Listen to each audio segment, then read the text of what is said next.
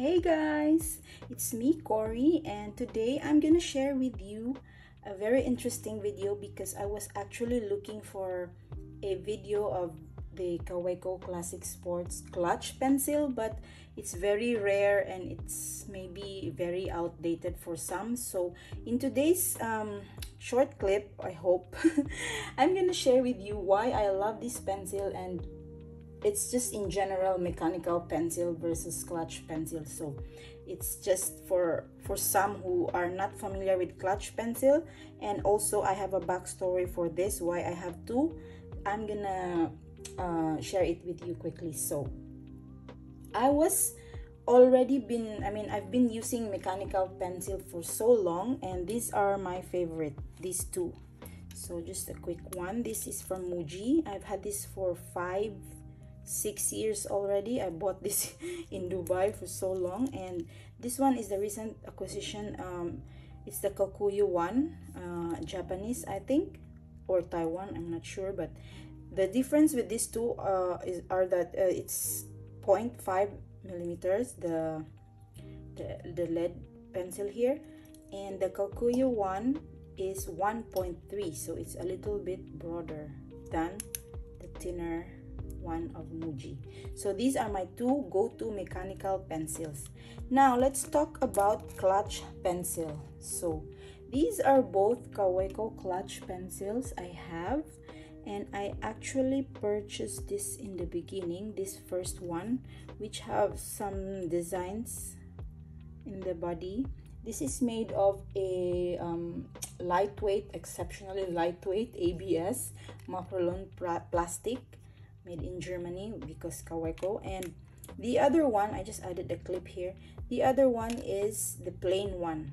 Both are classic sports code. I think comes with another design with the checks, but yeah, I initially ordered this and this was a replacement. Okay, the story goes like this. I didn't know or knew anything about clutch pencils in the beginning, and I was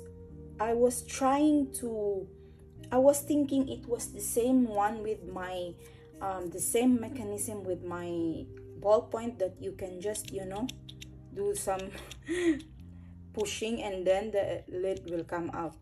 So okay, it's the same, but when I want to refill it, so I fully remove this and I want to put a new one, it broke.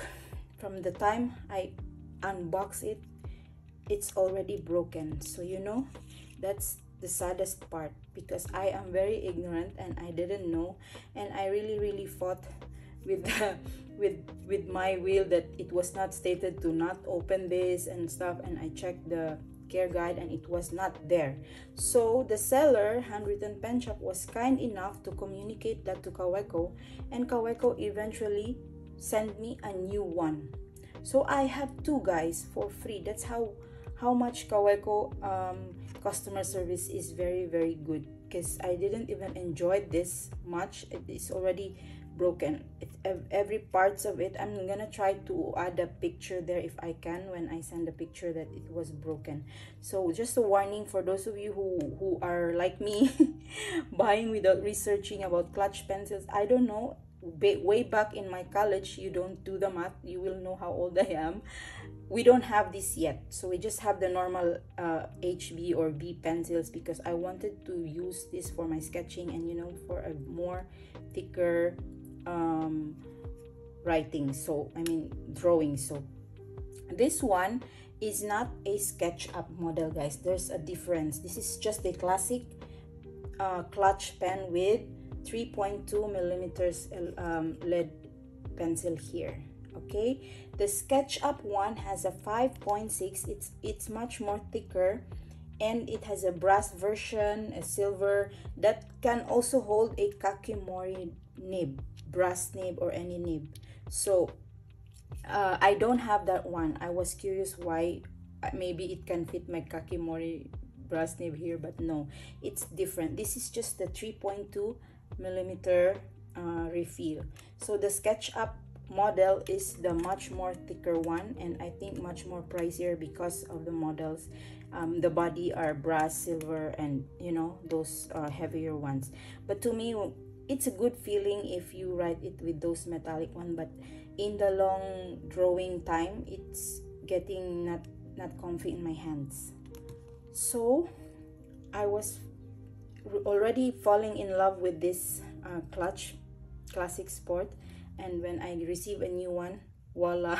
So I have this also, the refill ones, because it's very difficult to buy them individual. I mean, I don't think you can get that, so I just together purchased them. And yeah, so maybe I can show you the thickness of this compared to my mechanical pencils. Let's just check. So I know you are maybe here for fountain pen videos, but let's just try something different today. So let's go from the thinnest to the broadest. Yeah, so this is my mechanical pencil from Muji. So I normally write this or use this with my journaling when I want to rough sketch before I watercolor them. So Muji 0.50 0.5 millimeters mechanical. So for this, it's very easy to get the refill, guys, anywhere, any brand, Faber-Castell, any brand you can use. So this is the Muji, very thin. Okay, that's the mechanical pencil. So for mechanical pencil, I hardly use them for, you know, heavier drawings. This is just for my journaling and, you know, drafting, where I will put the pictures. Sometimes that's how I use it. Let's go for my Kaweco one, which is a little bit more thicker. Okay, this is where I used to do my sketching. I have my other journal for sketching. So this is the Kaweco. If you can see, it's much more thicker and broader now, 1.3 mm. So if you're familiar with HB pencils, Staedtler, I think this is quite comparable. So this is again a mechanical pencil. So both mechanical and clutch pencils are retractable. You can adjust the length. However, when refilling, once again, warning, you have to refill the clutch pencil from under, not removing this at all, or you will become like me. It's broken, totally useless. So that's the difference with both mechanical and clutch, the refilling system. Now these are both the same with 3.2 lead refill. So this is the Kaweco, whatever you call it, Classic Sport Clutch Pencil. Now this is the 3.2. This is my thickest refill. Okay, so normally this is not for my daily writing, this is for sketching. So let me just show you how it is.